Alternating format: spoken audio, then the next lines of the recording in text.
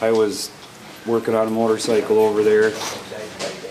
We heard a pickup truck pull up by the back door.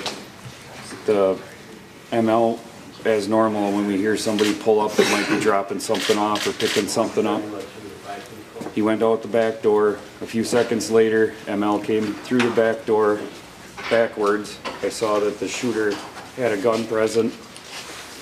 He looked at me. I looked at my son who was standing over here. I told him to leave. He went out the front door. Then I came over and we all gathered right here. He started making his demands, which were pretty unclear at the time. He wanted me to call a friend of ours, and I did that. And I told a friend. What's all about this? That'd be Hillbilly. Bang. He said, I told him, don't you come down here, you call the police right now. And he did that, and then my phone was connected with his for the next 3 hours. At the time, the shooter, we had his motorcycle that he sold, and we were doing work on it through another customer. He saw it on the lift. He made me take it off the lift and begin to put it back together by gunpoint so he could load it in his truck, supposedly. I did as I was told.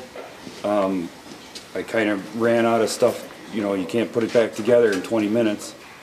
And I heard a loud diesel come down the alley, and I was over there, so I would be between the shooter and the door. And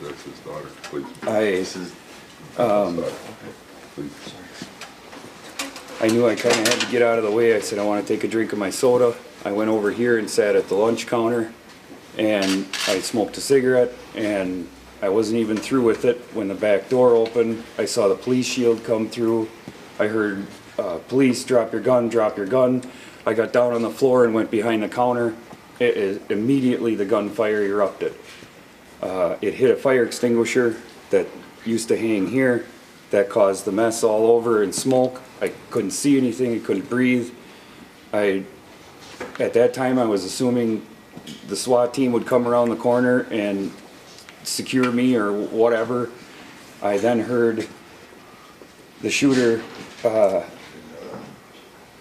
I still heard him talking, and I couldn't believe it. I thought, where are the cops, you know?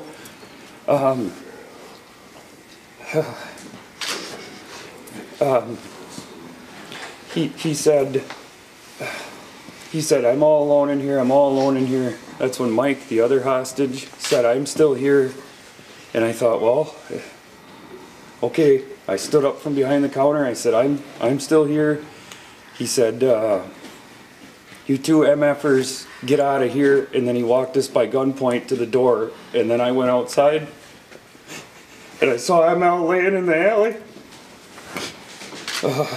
And then I was taken to the right behind Gord's, and then I was put in a police car along with Mike in a separate car, and that's all I saw.